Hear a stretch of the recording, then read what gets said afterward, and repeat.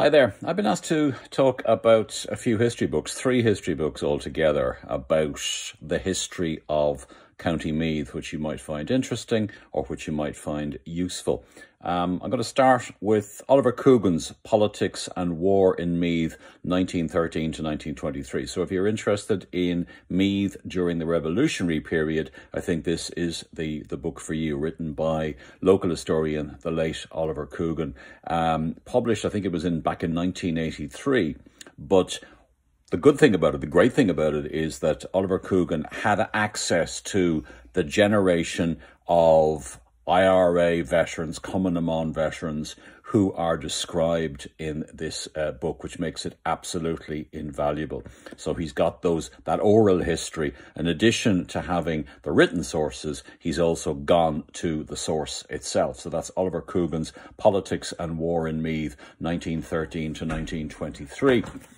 Another book, which is on a rather different topic, by Peter Connell, The Land and People of County Meath, 1750 to 1850. So obviously a much earlier period than the revolutionary period and a completely different focus. And some of the chapters here in the book are very interesting. Population and potatoes.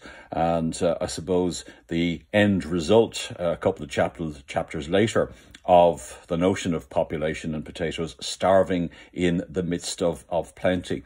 Really, really interesting if you are interested in the whole area of agriculture, landholding, and I suppose the aristocracy as well, and the role of the aristocracy and the role of the relationship between tenant and landlord in County Meath. And finally, well, I have to say, a brute of a book. It's a wonderful, wonderful book, but it's big, it's long, it's not terribly cheap, but realistically, if you want to know anything about County Meath, this is the place to go, and that's Meath, History and Society, Interdisciplinary Essays on the History of an Irish County, edited by Arlene Crampsey and Francis Ludlow. And it's got such a fantastic array of local historians who have contributed to this. People like Ulton Courtney, for example, Tom French, Francis Tallon, Noel French, Danny Cusack, people like that.